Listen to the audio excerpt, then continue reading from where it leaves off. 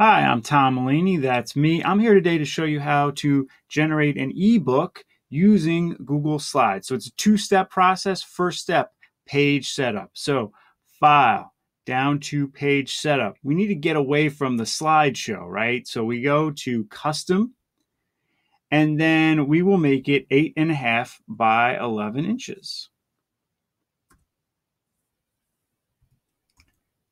And that replicates a piece of paper. And look at that. So now it looks like a piece of paper, but there's one last thing to do. I can put all my content in and all my new slides will look like paper. I can play with my formatting and do all this great stuff, but it's not really an ebook until we make it a PDF. Well, guess what? Google Slides does that too. File, download, and then PDF document. And that's it. It's that simple and easy. So once you're ready, that's your publishing, and you've just generated an ebook for free. If you have any questions about this, please comment below or tweet me at Tom E. Mulaney. Please like, share, and subscribe.